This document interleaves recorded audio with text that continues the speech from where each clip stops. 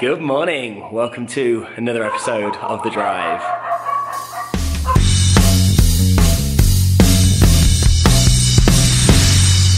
The Drive. Morning everyone, so Dean here. As you can see, I'm setting off all these dogs barking over here just by being out here. So today is my last morning in Boise.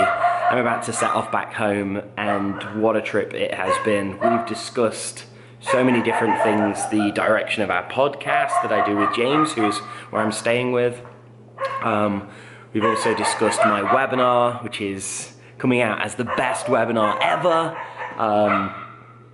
And so much, gosh, my brain is fried. So I just wanted to come on here, say hi, give you a brief update on where I'm at. I'm literally leaving Boise in like 2 hours. I'll be getting on a plane to start my journey back to the UK.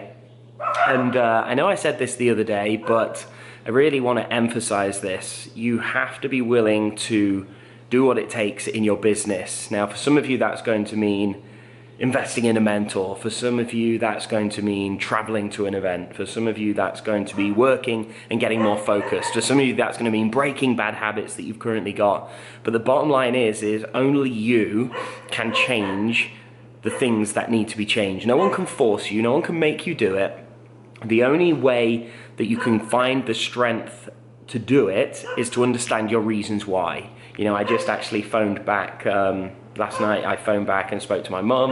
You know, I spoke to my fiance. You know, and it's all about family and providing and giving them the life they deserve as well as myself. And so you've got to find your reasons why to be able to do it. Maybe you've got children or grandchildren. Maybe you just don't like who you work for or working for someone. You know, what are the reasons why? Find them, dig deep, and then do what it takes to make it happen, to change your life. But ultimately, I would say, above all, don't go it alone. Find people that are smarter than you, doing what you want to do, and give them whatever they need, pay them whatever they want to be able to get their help. You know, I not only spend tens of thousands of dollars a year to get help from Russell Brunson, but then I sacrifice 20 plus hours in the air to travel to get here every single time. So never forget that only you can change to do the things and accomplish the things that you want in life. And I'll leave you with that short message so I can get to the airport. So until next time, take care. Bye-bye for now.